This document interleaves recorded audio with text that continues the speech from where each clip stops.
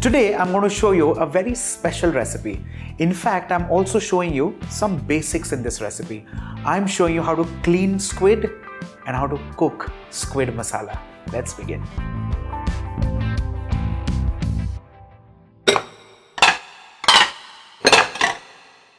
Let's first begin with understanding the different parts of a squid.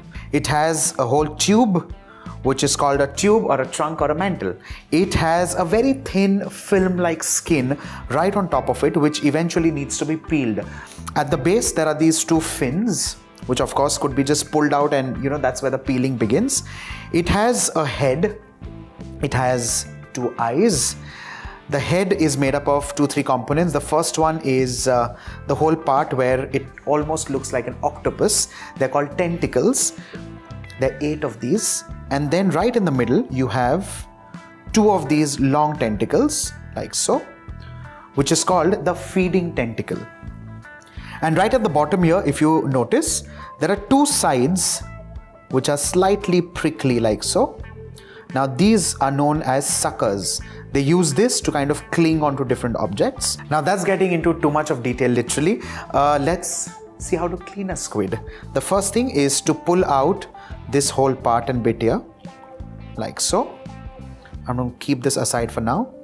Once you pull the head out, there's also a plastic-like object like so, which needs to be pulled out. I'm going to actually discard this right now to avoid any confusion. The next is this part, which is the trunk, the tube or the mantle. And this is the part where the fins are attached. You literally pinch it like so and remove the fin.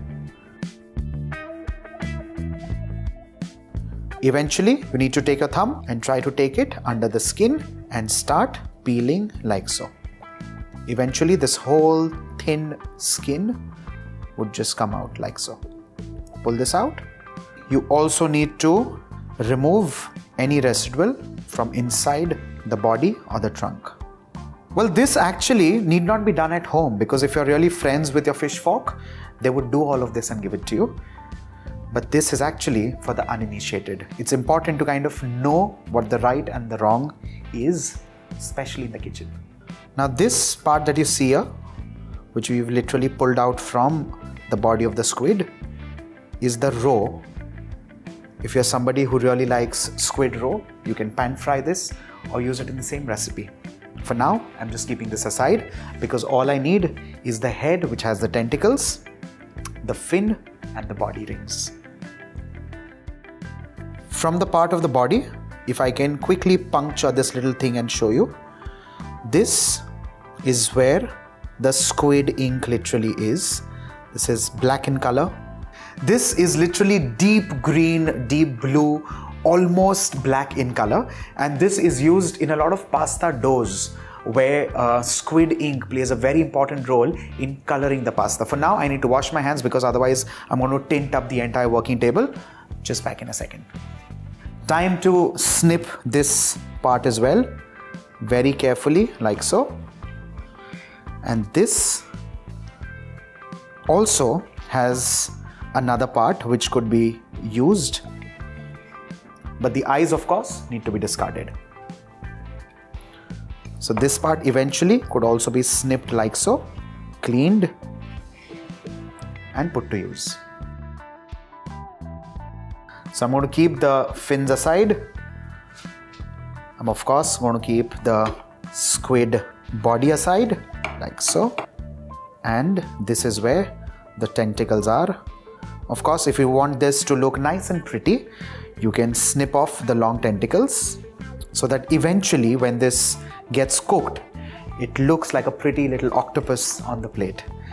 Right here in the center, you need to puncture it like so with the help of your thumb and remove this little seed-like thing, which literally is the eating mouth of the squid. Your tentacles are also right here. So you have the fin, you have the body, and you have the tentacles right here. Once the squid is cleaned, it's also important to wash this in either running water or a bowl of water. Let's transfer this tube straight on the cutting board.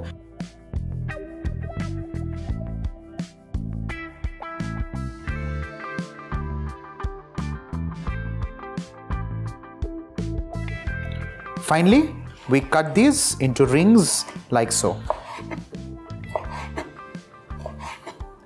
Eventually, I'm going to collect all of this and drop this again in water for one final rinse. And these rings now go with the remaining parts of the squid.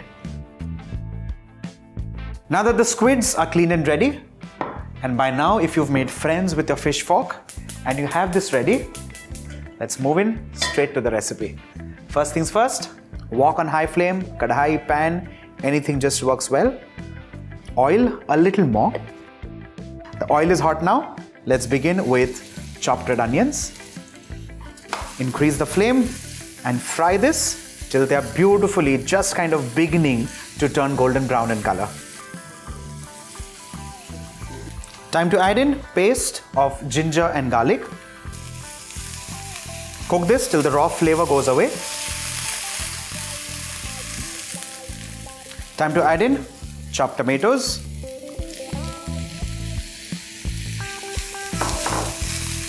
Salt and spices. Beginning with red chilli powder, depending on the kind of spice you're looking at in this recipe. Turmeric powder, Garam Masala, and along with this, I'm going to add in Tamarind Pulp. Now, of course, this has been soaking in water for a while. I'll just collect all the residue.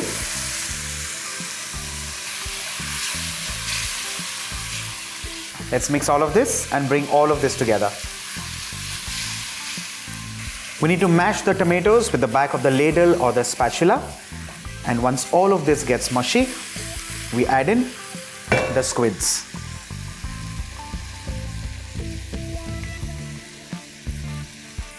Let's mix all of this, ensuring that the flame is always high. After cooking this on high flame for around 5 to 7 minutes, of course the flame, the squid masala is done and ready, and the squids directly in the serving bowl.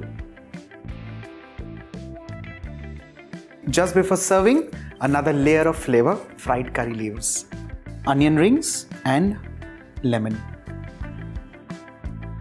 With this squid masala done and ready, you can eat this with a malbari paratha, chapati, fulkas, naan, roti, jeera rice, dal fry. The list is on and on and on.